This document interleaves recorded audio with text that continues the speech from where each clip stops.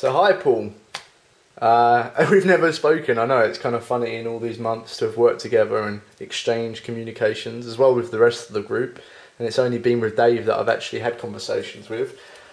But you know, let's bring it, stake it, and as a level up after all these months of working on paper and on the screen. Let's make it a bit more personal, and gives me an opportunity to take this kind of crazy image that I've just posted online that probably doesn't make 100% as much sense as I intended it to make. I'm sure you get a lot of what's going on there, but I thought that let's take the opportunity with my nice fancy little whiteboard and the camera and the fact that I feel like talking about it. Let's give it a go and show you what I was trying to show in that bit of paper. We did just discuss moments ago or earlier today the halving doubling sequence, this 1 2 4 8 7 5 1 2 4 8 7 5.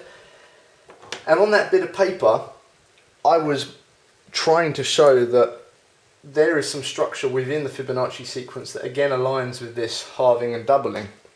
So now I'm just going to circle the numbers that I found the positions to be kind of nicely suiting some form of structure. And these numbers are the halving sequence numbers. Starting from 1, halving to 5, halving to 7. And then it was one of these 8s. There's a specific reason for leaving the gap, and you'll see why.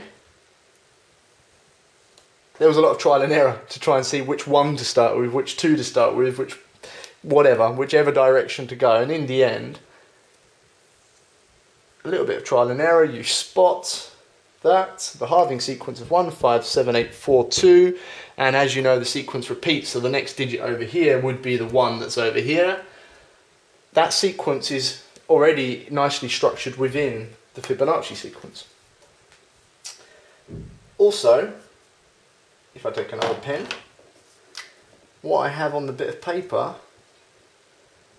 is the doubling sequence, which fits quite nicely in the middle there, as you can see if the pen comes up. So that's what I've tried to show on the paper. Halving and doubling sequence within the Fibonacci sequence. Hope that makes sense.